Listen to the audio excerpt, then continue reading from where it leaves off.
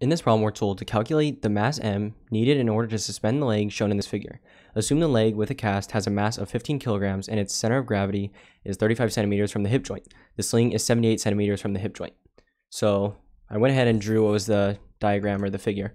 So this right here is our hip joint. We have the center of gravity. And so this center of gravity is going to have a force acting on it, which is the force due to gravity, mg. So we're just labeling the different forces. That's the first thing you want to do.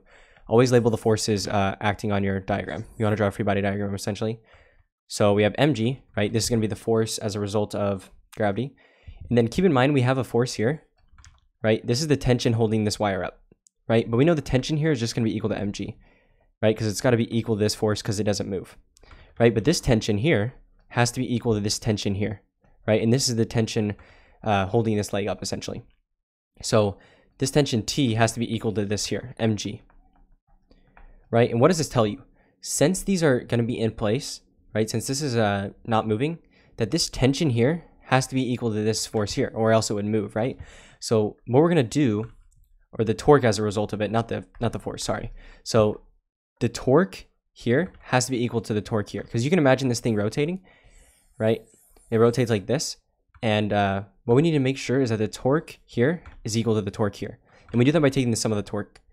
So we know torque is equal to RF times the sine of theta, right? So radius times force times the sine of theta. In this case, sine of theta isn't going to be necessary because each of these are 90 degrees as a result, the angle between the force and the radius, right? This is 90 degrees.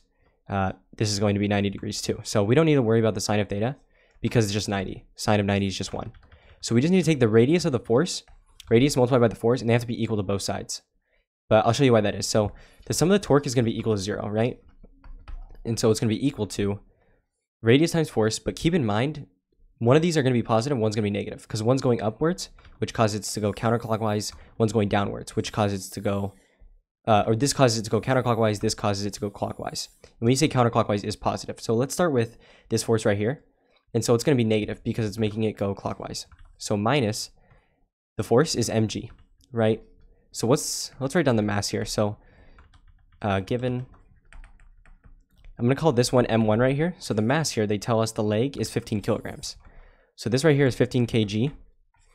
And then it's going to be the distance, the radius, right, is going to be 35 centimeters. So the radius is equal to 35 centimeters, which is just 0.35 meters. You don't really need to do this, but I just like putting in meters. And then this one right here, we'll call it M2, is the mass we don't know, right? Because this mass is equal to this, so it's M. We're just going to call it, just call it M2. We don't know. So equals question mark. And then the radius, they tell us it's 78 centimeters from the hip joint. So this distance right here, 78 centimeters from the hip joint, which is 0.78 meters. Cool. So now we've got that, we can just start plugging in.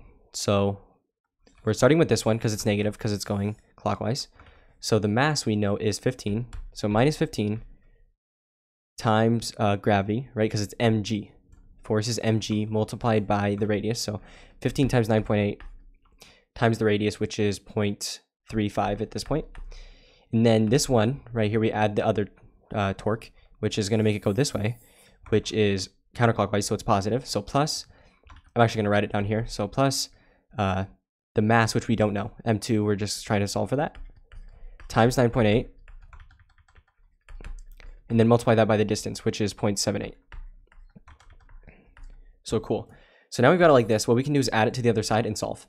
So what I'm going to do is add this to the other side. So we get M2 times 9.8 times 0.78.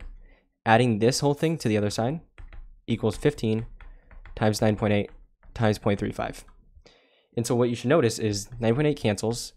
And then you can just divide both sides by 0.78. So yeah. Go ahead and do that. So M2 is going to be equal to 15 times 0.35 over 0.78. So let's go ahead and do that, plug it in. So 15 times 0.35 divide by 0.78. If you do this, you're going to get M2 is equal to 6.7307 and so on. You can round however you want. You could just say 6.73 or just round up to 7. whatever your teacher wants you to do. But 6.73, and then this is mass, right? It's kilograms, because this is right, because this is meters, kilograms, they cancel. So, but 6.73 kilograms, that right here is going to be the mass of this object, right? So 6.73 kilograms, or however you want to round. But yeah, that's gonna be your answer, and hopefully you found this useful.